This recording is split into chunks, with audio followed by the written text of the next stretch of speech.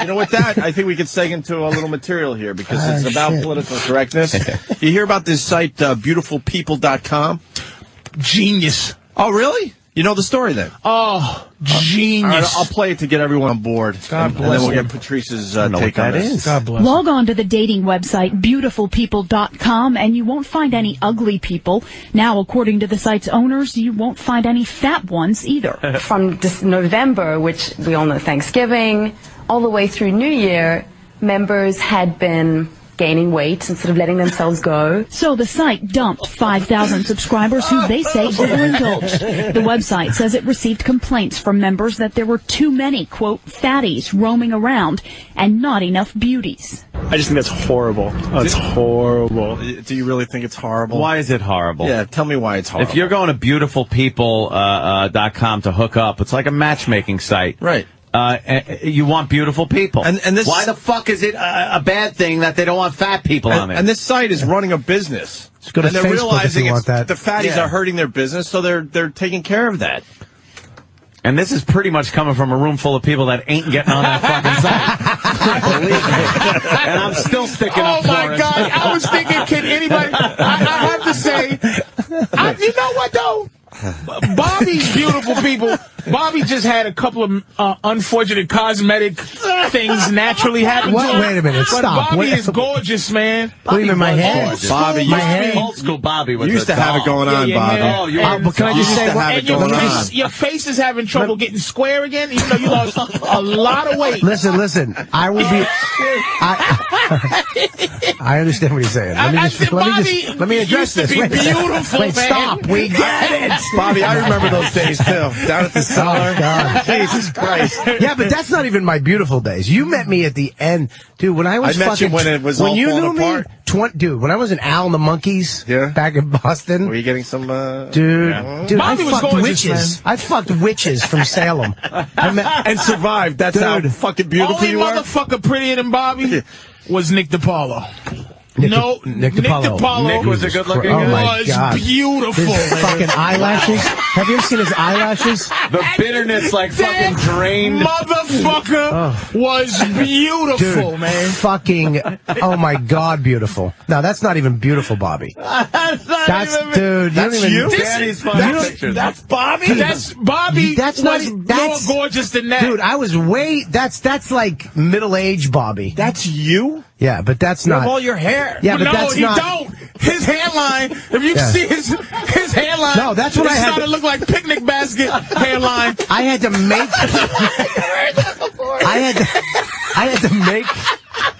I had to make hair.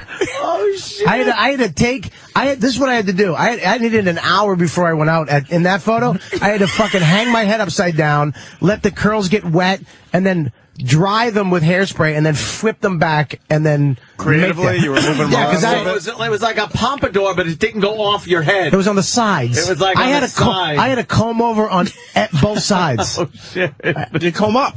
I had to comb up. Before the rooster look. Oh, wow, man. Yeah. I mean, wait. But let's get back to Patrice. Yeah. What were the problems with Bobby? It's the hair, obviously. Bobby lost his hair. Yeah. And Bobby's face got round, but he lost weight, but he can't get the square face. Because I'm not. I'm going to be. I guarantee you this. I guarantee this. Let me just guarantee this. Face let me. Nigga, Yeah, there is. No face. It's PX90 for the face. Dude, I love a good guarantee that'll never happen. Bobby.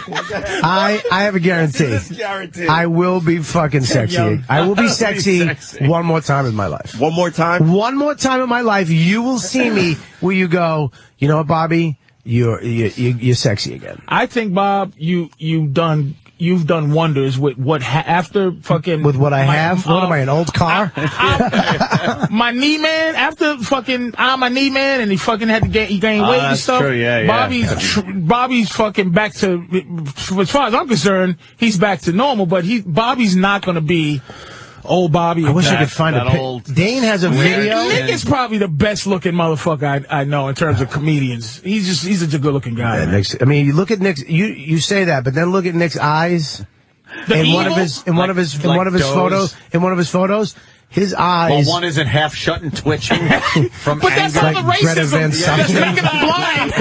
You can't count that shit. Racism sweat. I say in this room, I think Opie can get on beautiful people. I think. No offense to you, Ann. No, you know. I got my own issues. Yeah, but Opie, you know what? It's all starting to fall apart in front of your There's eyes. some people, like I was saying this to somebody the Mudslide other day. is starting. Oh, damn. There's some people, that's not even gorgeous, I'm Bobby. just looking at It doesn't look like you, though. That's what's so Jesus, fucked look up. at the jaw. But look at Yeah, the yeah, fucking... you do. You have a jaw like a Look fucking... at the confidence. We haven't seen that like in a an long action time. hero. What the fuck are you Look at talking Bobby. about? I was at the fucking Madison Square Garden, you fucking idiot. You have, Look you at have a Bob. Superman Remember that confidence, jaw. you shithead? You have a fucking Superman jaw right there. Clark Kent fucking... Jesus. Yeah, but that's not even fucking good-looking, Bobby. We're not even hearing the sound, right? But what's happening please in this... don't fucking do the sound. Listen, what's happening is the crowd, the girls wouldn't stop clapping Listen for to the him. girls. I don't get that anymore. I don't get Like a it. little wimpy name, ain't it? Massachusetts. Oh, this is... Oh, please. How did this turn into this? You know what, Danny? I hope you... Danny, I hope you fucking slip on some shit today. Danny will find anything, It's man. too bad the just an volume's a ass. little low, or you Oh, were ready for a Look, you're beating. killing them, though. They're all Fucking- clapping. The all the girls women, are look at them. It's the girls. They're all sitting up. masturbating in their seats. They're all sitting up Some of the straight. guys. He said staring at one, he said Bobby. one joke. lose Massachusetts their sucks, minds. and they clap. Dude, I used to be a twink. Wait, he's Irish, I guys. know I look like a little Mexican dishwasher, but It's true. Look at the girls. Oh, look at him like that. that ain't my color. I have to do it myself. Look, you got guns on you and stuff. Like you doing, Holmes? Come on, help out, Essay. He's holding the mic and he's got like a muscle. Look at my fucking broken nose. A little pug boxer nose. And you're starting to get a gut. No, let me just say something. Patrice brings it back to reality. Stop. This, Fat fuck. I'll be It's honest. beginning of a fat fucking. No. This is after my first fat. What? This is How many fats have you had? I've had 6 fats. You're counting them, right? No, 7 fats. 7 fats? I had a fat when I was in. Wait a minute, I'll tell you my first fat after when my stepdad, the one that used to beat the shit out of me and stuff. Yeah, that was when your first fat? When my mom left him, I got fat because I don't know. We moved into like a 2-bedroom apartment. We ate fucking just rice and chicken, like and tuna and shit Sounds like that. you shouldn't get fat from Dude, that. no, believe me, I just fucking was a fat moose. Yeah? And then I blew up, and then my teacher, Mr. DiPerzio, Touched you, became my dad. I wish he did. That was another guy for a steak. But he became like my dad. He came to the dad potluck supper, but he was a jogger, so I wanted to be like his son. So I started jogging, and I lost all the weight. I ran like a marathon, 5-mile marathon. He came in 9th. I remember we did the 4:20, and he was like, "I want you to win, Kelly," and I won. But I was You like the won fat for him. Yeah, it was weird. Your That was my surrogate first dad. fat. So neat. That was my 6th fat. Oh, fucking terrible. I've been looking for a dad ever since. But that's my Smiling 6th girl. fat. That's my 5th fat. The smiling girls. Yeah. How many fats you got left in you? I got 2 more fats. I'm gonna get into shape. I'll probably next time you see me by the summer, because I said fuck it a month ago. Yeah. After Thanksgiving, somebody gave me a nipple. Have you ever had a nipple? What's a nipple? A nipple is a Besides, pretzel he looks like a with different a white chocolate Hershey Kiss. Melt it, and then you put a fucking M&M on top of it. I fucking lost my mind. They sell these things? No, you make them. You make them? I fucking lost. I had a nipple, and I've been fucking ballistic ever since. Good shit. I just got my shit back together. Oh, dude. I went to the Colognes. Fucking nipple. You want a nipple in? Let's get some nipples. I'm gonna make some. Nipples. Can we make some nipples? No. I'm gonna get into shape, and then I'm gonna get fat again. I don't think those are too hard to make, really. No, you get it. You get the. You gotta get the. They're really, really good. You gotta get the mesh. I had them pretzels. yeah, exactly. The mesh pretzel. Yeah. They're at your house. One of your. How about peanut butter pretzels? Yeah, really good. But you can't fuck with that. They're great. But anything better than that? If I went to see Bobby based on this clip, looking at Bobby. and I came to his show, say, I seen this kid, and he's over here, this Robert Kelly. The first thing I would go is, oh my God, what happened to him? Oh, shit. Like if you saw me, wait a minute, if you saw me now? If I looked at this. How old? How long ago is that? And when I got to go We need see some Bobby perspective. A year and a half. A year and a half ago? How long is this? You fucking idiot. How long is this? How long ago is this clip we're looking at? That's Premium Blend. Fucking a long time ago. It wasn't that long because this is the last season of Premium. No, it wasn't. No, Can't be. Are we talking 10 years? 10 years ago, yeah. No. Hang on. And I'll tell you why. Because I lived 99. We're looking at. I lived in L.A. I had to fly in from L.A. for that. I lived in L.A. maybe 8 years ago, maybe 8 or 9. Look at this fucking crowd. All women just loving you. This is Premium Blend? Yeah, Premium Blend. Who was the host? You killed my kid. I don't know who the fuck was David that. Allen Greer? I don't know. My pants. Maybe. Is that who you are? You're the piss the pants 2002 monster? probably. 2000. No, because it was before September 11th. Wait a minute. Is that when I was over your house and you cooked? You was that guy? You know, that's why I moved back from L.A., right? Do you understand that? That's why I moved back. Because when I was in L.A., that was my 5th fat, or my 4th fat in L.A. I was out there. I booked a pilot. I thought I was going to be famous. Never went anywhere. Fucking stayed in L.A. Wound up fucking watching the Food Network every day and started cooking shit. He came over to my house to stay with me, and I knew how to cook everything. But my specialty was barbecue chicken. I knew how to flip it at the right time, 3 minutes, 3 minutes, 2 minutes, 2 minutes, 1.5 minute, 1.5 minute, 50 seconds. And it was perfect, juicy barbecue chicken. And I had this barbecue sauce. He came over, he's eating my chicken. He goes, Bobby, you gotta move the fuck back to New York. I'm like, why? He goes, this is the best barbecue chicken I've ever had in my life. You're a cook, motherfucker. I said, fuck out of here. I said, no one should be able to, you should not be able to make chicken this good. That means you're not working. You're not working, right? Yeah. Right. God. You're spending time cooking. This is too You know, delicious. my wife would wake up in the middle of the night and have Cornish game hens with fucking almond sauce. That's depression, man. You learn how to cook like that. That's what I'm telling you. You learn how to cook, learn how to make fucking curry chicken, and you just, delicious, and you have no one to invite over. So I'm just sitting there alone eating them. I have the entire pot in between my legs, and I'm eating. I have the rice on a spoon, and I dip the rice in the pot with the sauce and the chicken, and I'm just fucking. I was like, I gotta get a fucking job. I did that with I made a pie one night. I did the same shit. I made a pie like 3 in the... Dude, I went to Ralph's at 3 in the morning. I had this invention that I was going to do chocolate pudding... No, chocolate, then vanilla pudding, then vanilla chocolate, white chocolate, then chocolate pudding, and then whipped cream. Christ. I made the graham cracker crust myself by scratch. I did everything. Then I woke my wife up. She got mad at me, and she went back to bed. I ate it by myself with my dogs on the fucking couch. I didn't give them any because they fucking died, but... Unbelievable. Let's get to part 2 of the beautifulpeople.com website. Beautiful people. That's right. Oh, Those who didn't meet the beauty benchmark received an email explaining they had been expelled because of their extra pounds, some tips on working out, and an invitation to reapply when they slim down. Body image expert Karen Salmonson says the website's harsh rejection could be damaging even to people who aren't on it. I think it's kind of actually scary. You know, that they would kick off people because they packed on a couple pounds over the holidays. It's a wrong message. I mean, chemistry is such a mysterious thing. Those behind beautifulpeople.com make no apologies and say what their site lacks in political correctness, it makes up for in honesty. Yeah, I like the honesty. There's got to be a fatpeople.com out there. Go there. Yeah, it's called everything else. Go there for your dumb chemistry.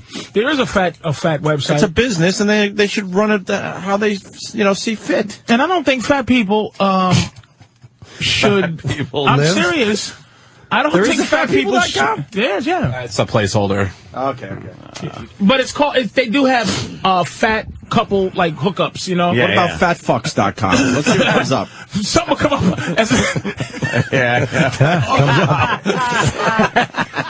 A porn site, right? It just is fat fucks, fat porn, fat sex. Do they have tubby cunt?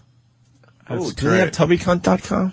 It's this whole no matter what you have. Is that tubby cunt or is that fat fuck? Oh, look at this. Let me see. Can I see if I get into this? I don't know if I like fat chicks. It's not really fat. You would go. You would definitely go there. I've been with fat. Dude, I was with some big girls. Really? I was with a girl. I was with a black girl in Huntsville, Texas, that I had to hold her tit with 2 hands. Yeah. Just a fucking enormous tit. Big tit. Big. I got on top of her, and it was like being on an upside-down canoe. Both of my knees didn't hit the bed. The funniest fat girl story I ever had. It was this girl. I used to, back in the day, we was real disrespectful. You just call the girls where you met them or where they lived. Like Canal Street. And I call her the fat girl from the Wiz. She used to work at the Wiz. Remember the Wiz? Phone like that? The fat girl from the Wiz, because I had just got back from Dude, Australia. I remember the fat girl from the Wiz. That's so fucked up. I remember. I remember the fat girl from the Wiz. And she flipped out, right? Dude, she was a soldier. And I met her when I first moved to Jersey City, first in like '99, and we talked, and I brought her home, and we was talking about the pocket rocket, because I bought this girl that I met in Australia a pocket rocket and was going to send it to her, and the fat girl from the Wiz was like, I use that. That's the G4. They go, the G4. I go, yeah. We were talking. We was going about the pocket rocket. We end up talking. She comes over the house. We fucking go at it, right? So I used to have a roommate. And, I learned a lot of my debauchery from this girl, I have to say. The fat girl. Yeah, a lot of the horrible shit that I learned to do to from girls. That girl? It's just because she would lay there and let it happen. I just would do... Yeah. I'm not proud of it, because I wouldn't want to do that to my daughter, but I would just do some terrible things to her, and she just enjoyed it. Is that the one that ate your ass? She did everything, dude. Really? Oh, she just used to call and go, can you do that fist thing you do? Oh, that was the worst thing you've ever shown me. Huh? You had a fist thing that you did? No. I fucking hate that. Just get in there and dig around. Yeah. You showed me a picture of that once? You're punching a fucking... He showed me a picture of that, and he showed me the picture as he's pulling it back out. So, like, some of the inside was, like, outside on his... But it was a vagina. Looked like he punched a fucking plasma wall. She comes over the house. We have a mission. So I try to sneak her out the house. I'm like, let's go. So we're sneaking down the spiral staircase. And my roommate is down on the phone. He's on the phone. He's like, yeah, how you doing, man? And then he looks up, and he sees me and her leaving. And he looks up, he goes, hey, how you guys doing? And he's talking on the phone. I walk downstairs. I walk back upstairs. He's on the floor laughing at it. He's laughing. When he took the phone off his head and went, hey, how you guys doing? My stomach, I said, this motherfucker. I walked back upstairs. He was in tears crying. Patrice, did you think he was going to let you slide at all when you're walking down? No. Right? You just knew, right? he said, how you guys doing? And I was coming down the stairs, nigga, like, doom. Dude,